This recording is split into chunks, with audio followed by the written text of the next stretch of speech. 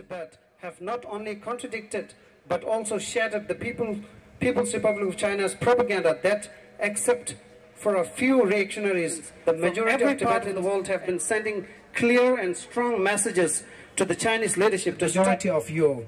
Finally, I want to reiterate and appeal once again to Tibetans to practice non-violence and not waver from this path, however serious the situation might be.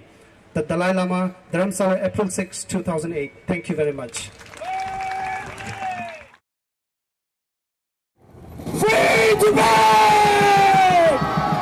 Free Tibet! Free Tibet now! Free Tibet now!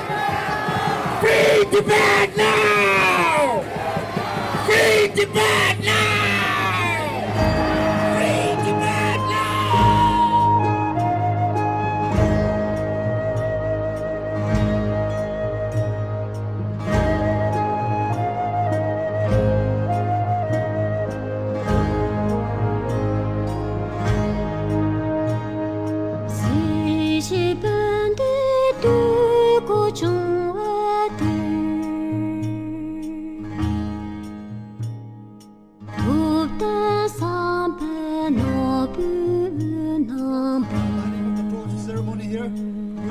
We are getting ready to march towards the city hall, which is right across from here.